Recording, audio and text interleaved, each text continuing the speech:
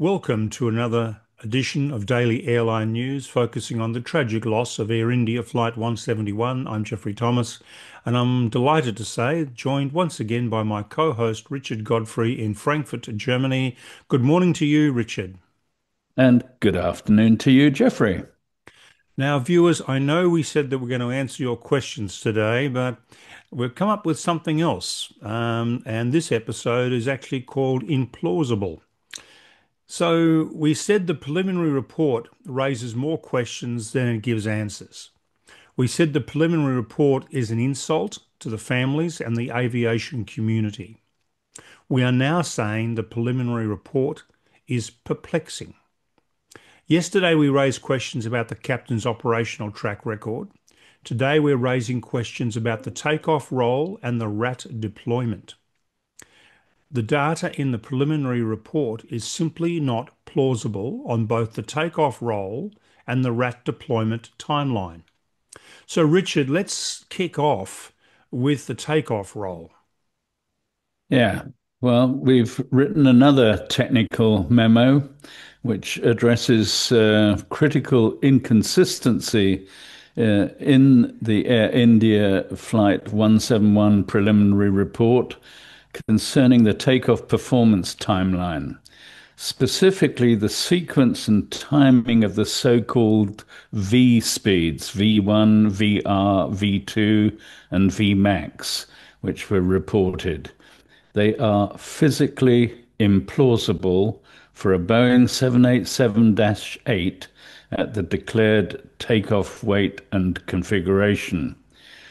We're showing a screenshot with the key parameters taken from the report, and I'd just like to go through those briefly.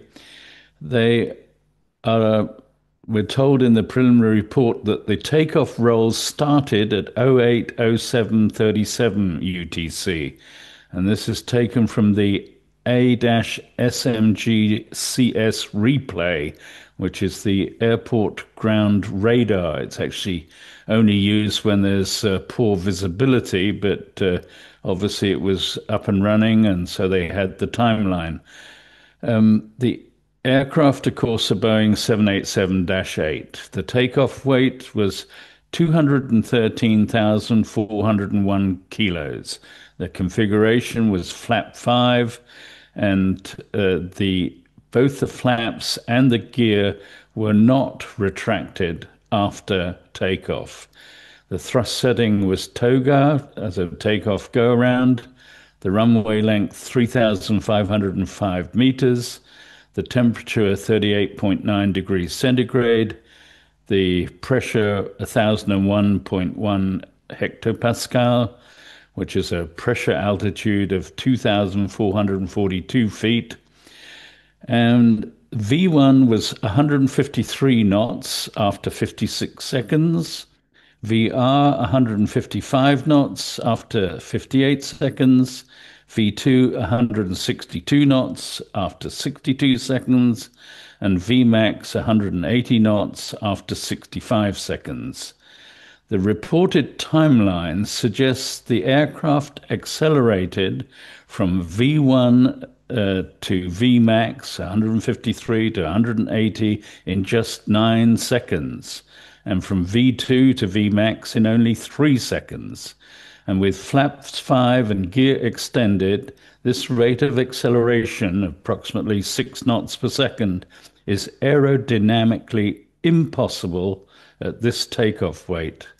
The Boeing performance data confirms that flap and gear drag in this configuration impose significant acceleration penalties. So the VFTO or Vmax values are normally only reached after cleanup, i.e., after gear retraction and flap retraction, and this did not occur. So is the statement, Richard, in the preliminary report that Vmax was 180 knots a typo or a misunderstanding or obfuscation? Well, it's unlikely it's a typo. If you're typing the number 180 and you really meant to type 280 or 130, I mean, those figures aren't plausible. So, given the early climb for a clean configuration. However, 180 is plausible if you have a clean configuration. So it seems it's most likely a misunderstanding between what was expected to happen and what actually did happen. Yes, but Richard, the investigators have all the black box data. They know the airspeed at each point in time. So that doesn't figure. Yeah, exactly. So it is perplexing. As you say, they have the FDR data from the EAFR. So why guess at what the airspeed should be when you actually know what it was? And why not just simply state what the maximum airspeed reached actually was? Moreover, V2 is not a momentary point in time event. V2 is defined as the minimum one engine inoperative OEI takeoff safety speed to be achieved at 35 feet above ground level. Reporting V2 as achieved 4 seconds after VR reflects a misunderstanding of its function and certification role. This appears not just to be a misunderstanding, but it almost borders on incompetence. What else did you find out in this investigation? The V-speed timeline in the preliminary report does not match a realistic Boeing 787-8 takeoff performance at 213.4 tons in the hot and high density altitude conditions. The claim that 180 knots was reached 3 seconds after V2 without configuration cleanup is physically invalid. The data either reflects a misinterpretation of the FDR timing, a misuse of the V-speed definitions, or just simply a need for correction in the final report. Now, Richard, you've been also investigating the rat deployment again because you've been looking at this for the past 3 weeks, scratching your head about it all. So what have you discovered now? I was showing a screenshot from the rat timeline from the preliminary report. And the preliminary report presents a sequence of events obtained from the FDR data from the EAFR as follows. 080839 UTC, the transition to air mode, that indicates liftoff. 080842, 3 seconds later, the maximum airspeed 180 knots was reached. 080843, engine 1 fuel cutoff switch, transition to cutoff, that's 4 seconds after liftoff. And at 080844, engine 2 fuel cutoff switch, transition to cutoff, that's 5 seconds after liftoff. And then at 080847, the rat provided hydraulic power. The EAFR data confirms the fact that the rat hydraulic power is being provided only 4 seconds after engine 1 and 3 seconds after engine 2 shut down. All available data from Boeing asserts that the rat requires at least 6, if not 7 seconds post-deployment to provide hydraulic power and 10 seconds to provide electrical power under optimal conditions.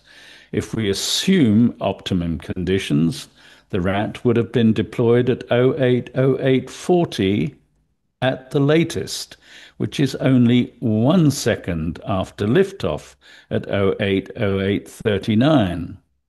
Hmm. But 0808 40 UTC is 3 to 4 seconds after the fuel switches were moved to cutoff. It's before 3 to 4 seconds before the fuel Oh, switches were moved to cutoff. And that is perplexing. And, we fall into this trap time and again. What the preliminary report is stating and what it's leading us to imply compare with what is actually going on. mm, And the CCTV footage obtained from the airport showed the RAM air turbine, the RAT, getting deployed during the initial climb and immediately after liftoff. And they show a nice picture of it. mm, And, the question immediately, what does that mean? Is it 1 second or 2 seconds after liftoff? The video is at 30 frames per second. So it could be quite precise about the timing. And the FDR data on the RAT deployment is they're looking every second and it's mm, accurate to within half a second. So, mm. it's completely perplexing. So, what do you conclude now from your reanalysis of the RAT deployment timeline? Well, I think it's a demonstrable fact that the RAT deployment was not caused by the transitioning of the fuel switches because it was deployed well before either switch transitioned. Mm. And I get that from the EAFR data, the Boeing data, and the CCTV footage. So, why the RAT deployed before the fuel switches were repositioned to cutoff has yet to be determined. But the essential fact remains that it was deployed well before the fuel switches were transitioned, and this is indisputable in my view. But the inference from the AAIB preliminary report is that the RAT deployed as a result of the fuel switches being moved to cutoff. Yep. And that is the inference which we are led to make by the report, but it is incorrect. It is therefore perplexing as to why the AAIB or the DGCA allowed this now proven to be false implication to be published in the preliminary report. And up until now, we said the report is misleading or vague or incorrect in places. But, it makes you wonder if you can believe anything in the report with all of these discrepancies and differences being found. And I think the AAIB should issue a supplementary or an update to the preliminary report and correct the record. And somehow I think I'll be writing another email to the AAIB. Well, you may well recall, Richard, that 2 weeks ago we also called for the AAIB to issue a supplementary report because of all the discrepancies that were surfacing 2 and 3 weeks ago. So it just gets worse as more analysis is made, and also we're getting fantastic feedback from our viewers who are also drawing our attention to anomalies in the report that we had not considered or had overlooked. And of course, also some of them have a high level of expertise in the 787 as well. And so, yeah, it begs a supplementary report. It does, and it's getting quite urgent, to be frank. Yeah, all credibility on surrounding Indian aviation is crumbling away, and I see there's been a report in the Hindustan Times that there's an audit on Air India not related to this accident, but has shown up multiple breaches on a range of maintenance things, training, simulator items. replacement of parts. It's not a very good look at all. No, it isn't. And we need clarity and transparency from the authorities.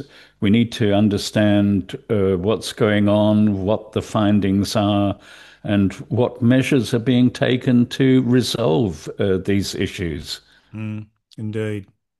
And of course, not only for the families, but the wider aviation community, because a lot of our viewers are also still saying, I don't want to fly on a 787, And so either the 787 is a contributing factor or it's not. And it has to be absolutely ruled out one way or the other. Yeah, and until we get clarity, you can understand people being reticent to continue to fly. And it's not just the 787. I think a lot of people on any airline, on any aircraft, bookings are down Mm, until clarity is maintained. it is. Yeah. Well, Richard, thank you very much indeed for this, some more amazing research that you've done into the timeline and also the rat timeline. It really is just very fascinating, but also deeply disturbing work that you have produced. So thank you very Yeah, much indeed for that. you're welcome. Our viewers, that's all we've got time for. Now, we do promise that we will be back tomorrow with your questions. And there's lots of questions. We certainly will be back tomorrow with that. So please subscribe to us. Please like us. Please keep the comments coming. We love the comments. We love the support. And do keep those fascinating questions coming. They really are they are fascinating and they really do challenge us. And we'll try and get to some of them tomorrow for you. So thank you very much. And please do tune in tomorrow. Thank you.